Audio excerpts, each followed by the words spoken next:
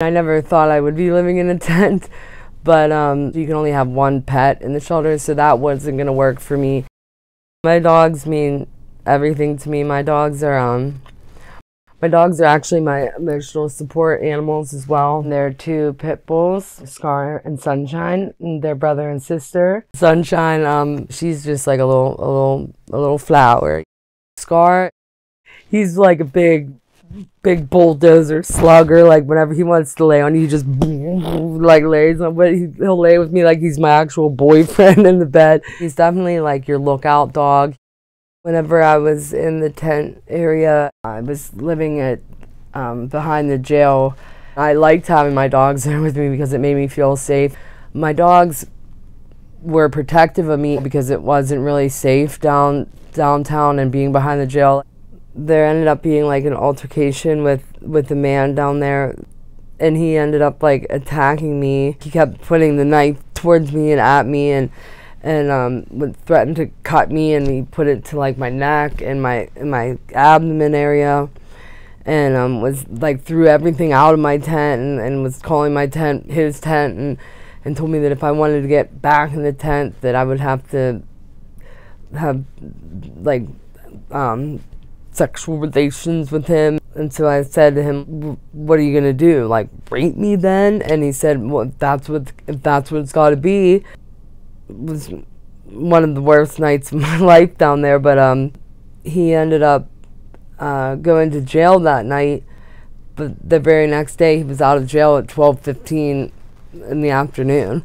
I knew that he wasn't like a safe person, but he flipped the script so much that I was kind of like hanging out with him in a way to like stay safe from other people. When you're down there, it's like you do anything you can to stay safe.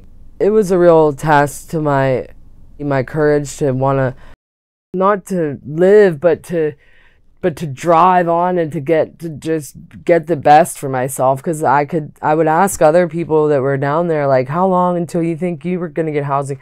And I would see that most people, not most, but a lot of people were just comfortable being down there and they weren't driving to get housing. The more I was pushed to see how low it could be, the more it pushed me to get out of there. After I was trying to call around and try to look for support, I came across Harmony Dog Rescue. I didn't want to have to give them over, you know, but in the end I wanted to do that to be like selfless towards my dogs, because I didn't want them to get hurt or them to have that anxiety and stress. I could tell that especially Sunshine was starting to get stressed out and not wanting to eat.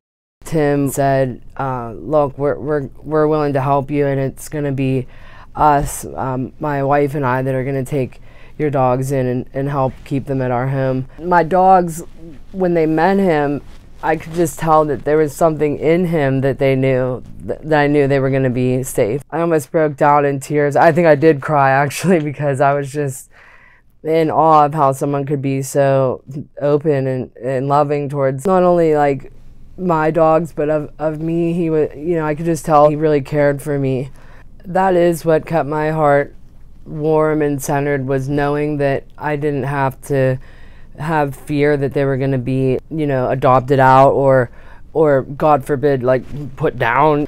Knowing that they were going to be with such supportive people, it was really the difference.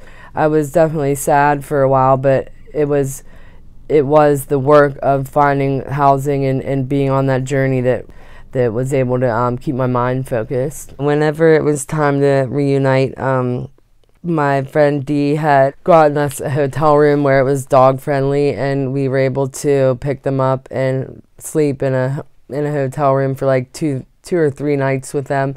And it was just great because Sunshine had been wanting to be pet so long, and I'm petting her that then she just gave like the hugest smile, and then she just came in for like a huge hug. She just leaned in and put her arm up and hugged me, and I had never really seen her do that before, you know, and it was as if she just knew, like, I missed you. Harmony Dog Rescue is the best. Like, I truly consider Tim and Molly my family. Whenever I told them that we needed toys and stuff because we had moved and we lost like all of our toys, within like a day or two, Tim would come and pick me up and took me to the store, and they bought me like all these toys for my dogs, and they sent food to my house, and every step of the way they're always there. There's not a beat that they miss. Having this home has been great. Like even now, like even just in today, like it's really cold outside, but I have a home to be in, and it's warm, and like I just made a pot of coffee, and I mean I have electricity, and I have a shower. It just feels so great to like be able to offer a home for people to come in and hang out, and like I have a TV, and you know, I mean, just it's like the simple things in life that people can take for granted.